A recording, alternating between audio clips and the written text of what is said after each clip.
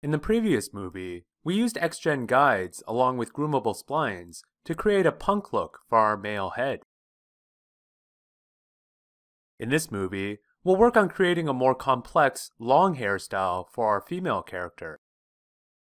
Make sure you set your project folder to the provided scene folder, then open the file XGen Hair Part 3 Start. Create a new XGen description on the scalp geometry. Name this one XGen Female Long Hair and add it to a new collection named XGen Female Long Hair Collection. We'll generate primitives based on guide location while randomly placing them around the scalp. The hairstyle we're going for this time can be broken into a number of sections. The main body of hair will be split asymmetrically, flowing down each side past shoulder's length. In the front, we'll aim for a couple of dramatic side-sweeping bangs across your forehead. In the back, we want the hair to hug the scalp closely down the neck before opening up further down. To start, create 8 guides here along the scalp.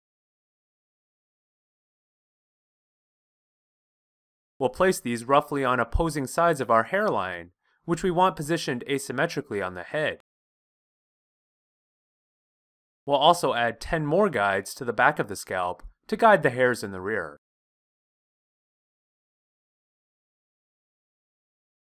Because the part is asymmetric, we'll need another line of guides here to ensure there are no bald spots on this side of the head.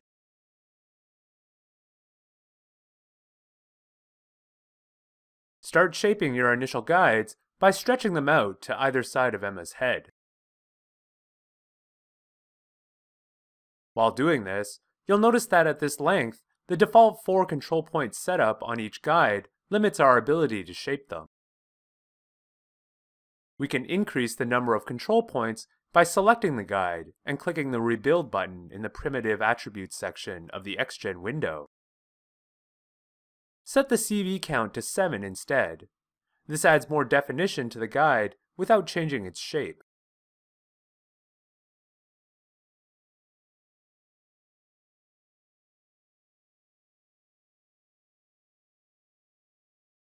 Once you've shaped the guide, click the Normalize button in the Primitive Attributes section. This equalizes the size of each span of the guide. You'll find that manually reshaping each of these short guides can quickly become tedious. Luckily, we can make use of XGen's Copy Guides utility to make our job a little easier. Select the already shaped guide and click the Copy button. Then select one or more guides and click the Paste button. Notice that Maya copies over the guide's shape as well as its number of control points. At this juncture, you could tweak the guides manually as we've done before.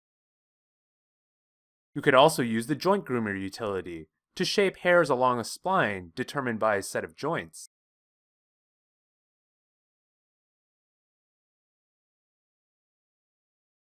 Or you could even adjust multiple guides at once by creating a lattice around them with the Lattice utility, then manipulating the lattice points.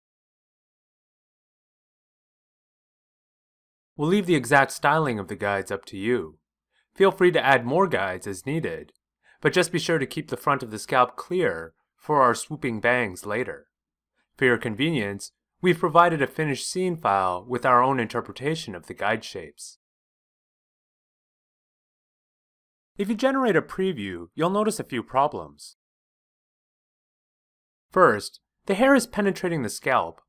You'll recall from part 1 of this series that this is due to the low modifier CV count attribute. Let's increase this value to 15.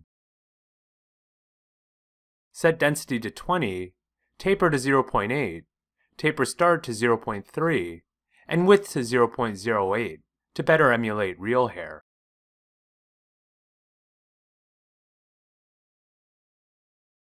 Next, notice that while we've tried to separate the body of hair here using these opposite shaped guides, the end result is still not as pronounced as we'd like.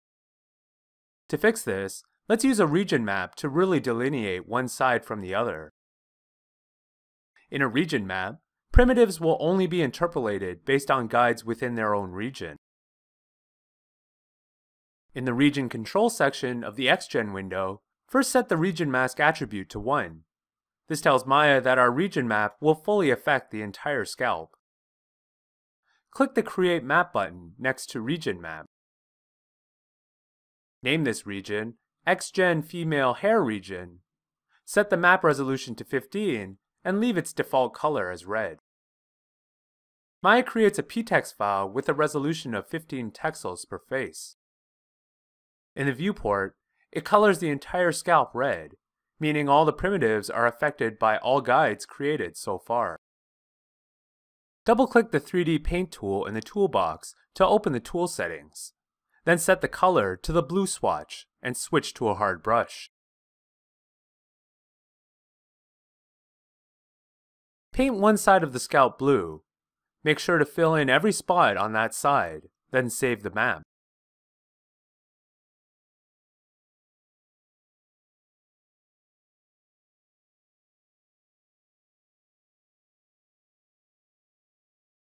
Now the hairs on the red side of the scalp will only be affected by the guides on the red side, and vice versa.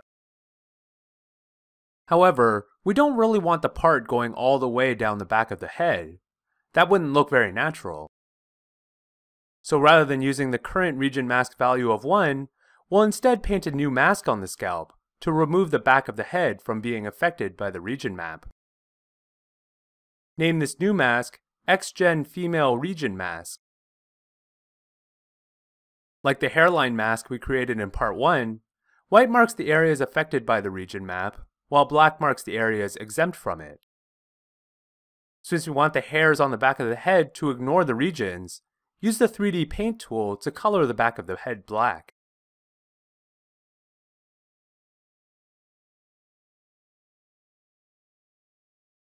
The asymmetric hair division is much more pronounced, while the back remains even. Next, we need to add the swooping bangs. Create 3 more guides in the front section of the head. You can use the middle mouse button to create default guides rather than interpolated ones. Shape them so they curve across Emma's forehead.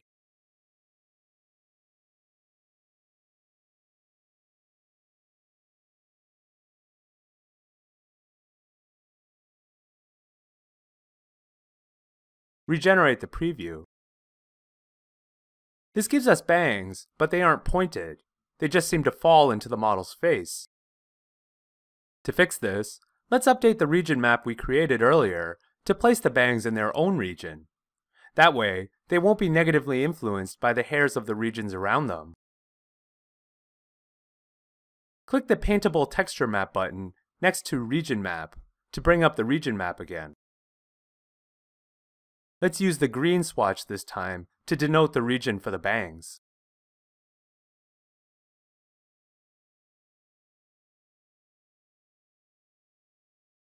Remember to save your region map when you're finished. The bangs swoop a little more accurately than they did before, since they're no longer being influenced by side and top guides. However, they still aren't shaped as pronouncedly as we'd like. As in part 2 of this series, we can fix this by adding a clumping modifier.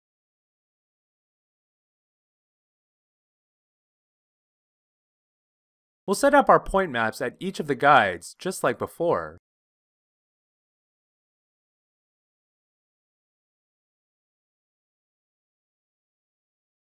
This sharpens the hair around each guide. However, this isn't quite what we want. While we do want the bangs to be this sharp, we'd like the effect to taper off towards the middle and back of the head.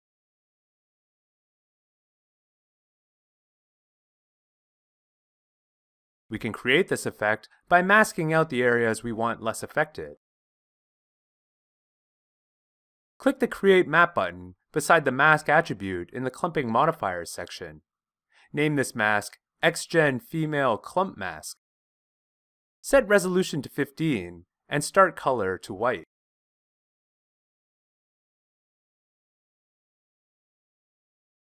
Since we want the bangs to remain sharp, we'll leave the mask in the front area white.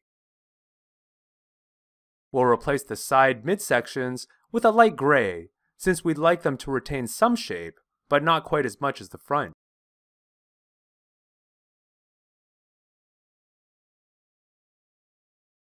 We'll replace the upper midsection with a darker gray, since we'd like the hair to loosen up at the top. And finally, we'll replace the back with a very dark gray, since we'd only like them to clump up a tiny bit for texture.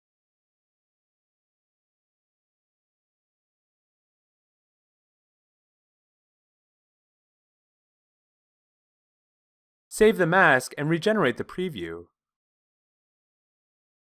Now the hair clumps up the way we want.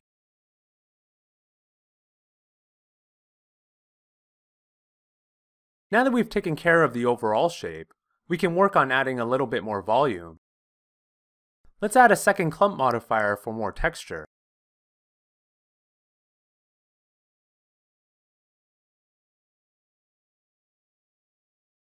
When layering modifiers like this, it's important to note that Maya calculates them bottom up. That means that layer modifications that are higher in the list are actually performed on those lower in the list. It's also important to note that because of this, modifiers higher up in the list must have denser point distributions than those below them, so as not to simply overwrite the modifications performed before.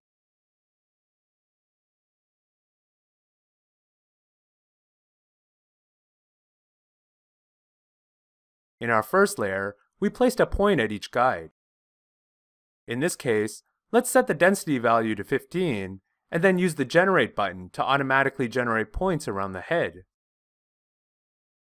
As you can see, this is already a much denser spread than our first modifier. In the Clump Effects section, the default clump attribute value can make the hair look waxy. Since this modifier is only meant to give the hair a little texture, let's not only reduce, but randomize it a little, just like real hair. Use the expression rand 0.2, 0.8 to assign each primitive a random value from 0.2 to 0.8. Now the hair looks a little more realistic. While we're at it, let's add a cut modifier. This modifier trims a specified amount off each hair primitive, starting at the tip. Let's assign it a randomly generated number from 0 to 3, giving each hair a slightly different length. Maya will always place modifiers like this above clump modifiers, which must always be at the bottom of the list, so they are evaluated first. Finally, let's add a noise modifier for even more variation per primitive. Set the frequency and magnitude to 0.5 to create a subtle wave throughout the hair. This simulates the way individual strands of real hair wrap and tangle within clumps. While the techniques we've shown you look great in still renders, you may also want to let the hair settle naturally using physics, or deform during animation. In the next movie, we'll show you how to animate XGen hair using end dynamics.